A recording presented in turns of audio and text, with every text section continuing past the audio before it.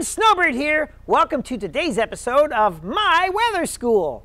This is the place where we can learn about weather, how it works, why it happens, and what it is all about. Today we're going to talk about clouds. Not just any cloud, but my favorite cloud, which are cumulus clouds. I love them because they are so white and puffy. They look like cotton candy floating up in the sky.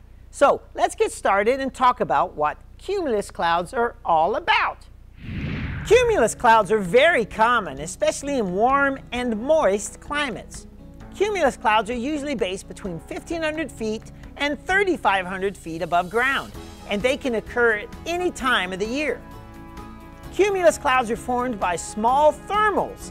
Thermals are upward-moving air parcels that are heated by contact with the warm ground.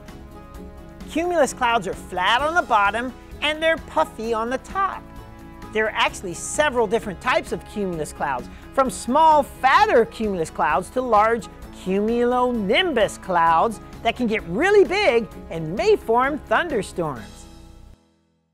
Oh wow, look at these clouds. I see a horse and a mouse, and there's a giant turtle. Wait, is that a giant rat?